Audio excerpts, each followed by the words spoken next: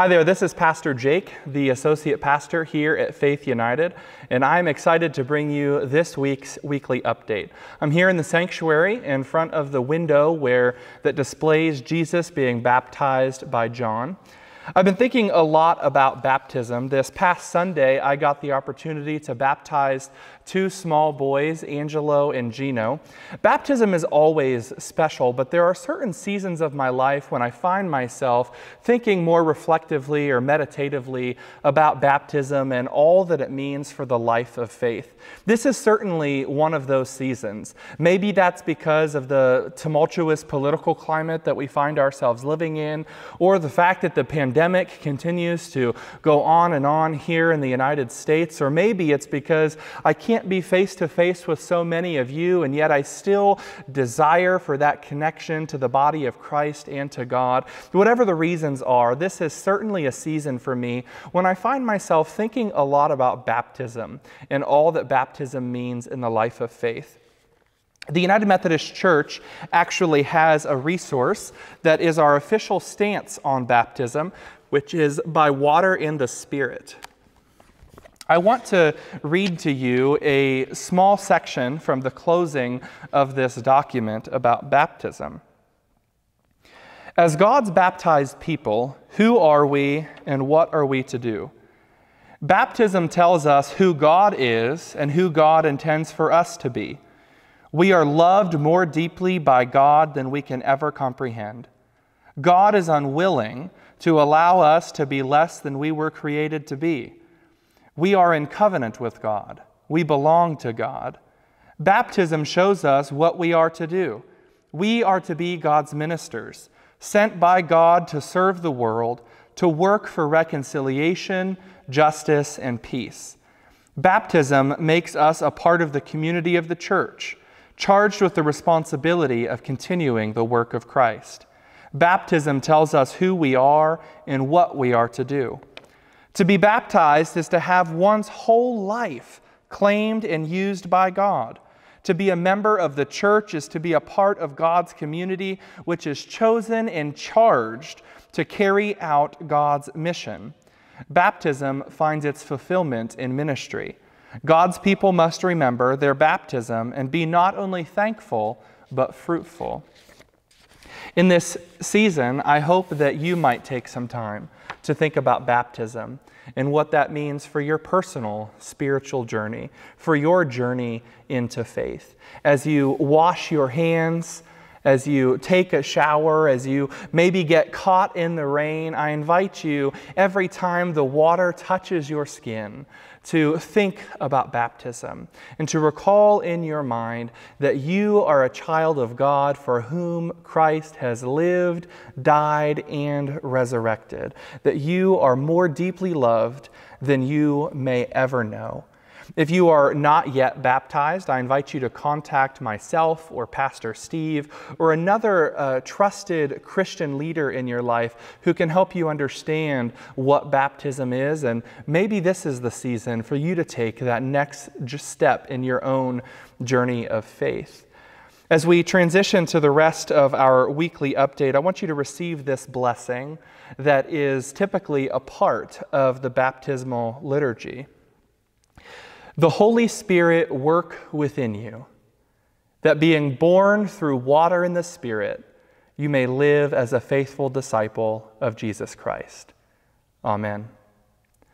If you haven't gotten an opportunity yet to participate in last week's Worship by Wire, I encourage you to go back and participate in that worship service. Pastor Steve started our new prayer series with a sermon from 1 Samuel chapter 1, verses 9 through 18. It was a phenomenal and a creative sermon, and I invite you to go back and really look at that and dive into this prayer series with us. Coming up for this Sunday, I will be preaching on a sermon titled Inward, and we'll be looking specifically at the prayer of examine and how prayer can be a formational tool for us to use as we continue to grow in Christ-likeness, as we continue to strive to be God's agents of transformation and change, and as we seek to be closer and closer to God. In addition to Worship by Wire, we are excited to say that the new Celebrate Wonder children's resources will be available this Sunday. Kathy Schmucker, our Director of Spiritual Formation, would also like for us to lift up the weekly prayer focus that will be a part of this series. You saw one of those last Monday when that email came out from Pastor Steve with the prayer and pondering. If you haven't gotten a chance to take a look at that, I invite you to go back and check that out. And then Kathy will also be doing a special prayer focus, and hers for this week will be praying the scriptures. So I invite you to take a look at those. Amy Ferguson, our Director of Youth, would also like for me to lift up the youth ministry videos. Please keep looking at those, watching those with your youth, participating in those with your youth. Amy is doing a phenomenal job with those videos every single week, so I really invite you to take a look at those. Coming up for us here at Faith United, we have several worship series planned. Of course, our prayer series is what we're in now, and that will carry us through the end of September. Following that is our Defying Gravity Stewardship series. That will take place in October. I have taken a look at those resources and continue to read the book, and I am excited, genuinely excited, about Tom Berlin's approach to stewardship. I know that that's going to be a great stewardship series for our congregation, and I invite you to be on the lookout for the resources and the studies that will be a part of that church-wide opportunity for us to take a look at how we can be freed from the culture of more. And then following our stewardship series is going to be a series on the book of James. I'm really excited to dig into the book of James with all of you. And then of course after that is Advent. And we are still in the process of planning for Advent. We have been participating in several Advent webinars that have been led by Adam Hamilton out at Church of the Resurrection in Leawood, Kansas. So that's in the works. We have another program staff meeting coming up to continue to plan for Advent. In addition, our Wednesday night Faith Connections will be starting again. I'm excited to see how those go here at Faith United. I know that that is an important part of the rhythm here in this congregation.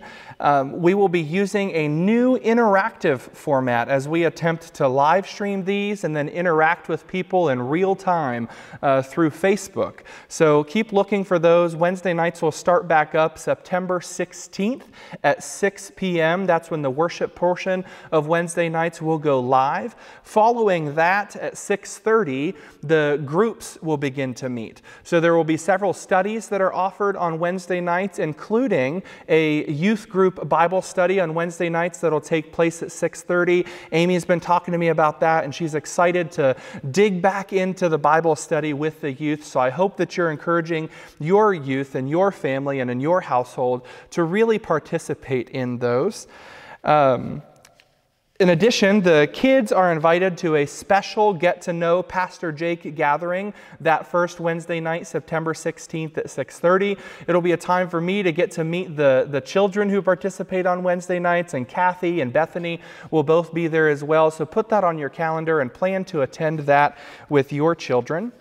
If you are interested in fall groups, you will be excited to know that there will be an email coming out later this week that has a list of the fall groups that are already in process of being planned and executed and designed so that we can have a really Spirit-led and Christ-centered fall. If you are interested in leading a group, I invite you to contact Kathy, who is our Director of Spiritual Formation again, and she can help you initiate that process of starting a group for this coming fall. If you have any questions about the groups that you see in the email, Kathy is also the contact person for that.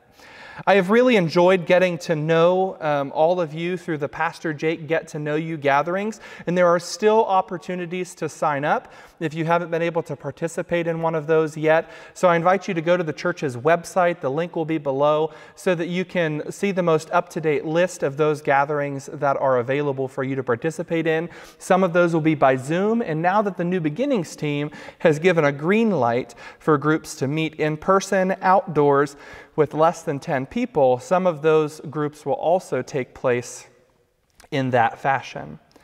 As we come to our time of prayers, I invite you to continue to lift up the Ransom family. The funeral for Jo, the celebration of her life, was had on Tuesday evening. Pastor Steve officiated at that service. So I invite you to continue to pray for the Ransom family as they grieve and as they transition to this new stage of life. Would you pray with me? God of grace and abundance, God of love and holiness, God who is so near to us, closer than the breath in our lungs, we come before you and we thank you for this day. We thank you for your love. We thank you for our lives. We thank you for baptism. We thank you for all that baptism means in the life of faith. We thank you that in baptism we are claimed and our true identity as your children becomes so very clear. We continue to lift up the Ransom family to you as they grieve. And we pray for all who continue to be impacted by the effects of this pandemic. We pray for wise leadership. We pray for decisive action. And we pray for communities who will do what it takes to weather this storm, to partner together for the betterment of our community. We pray these things in the name of Jesus, who is the Christ. Amen.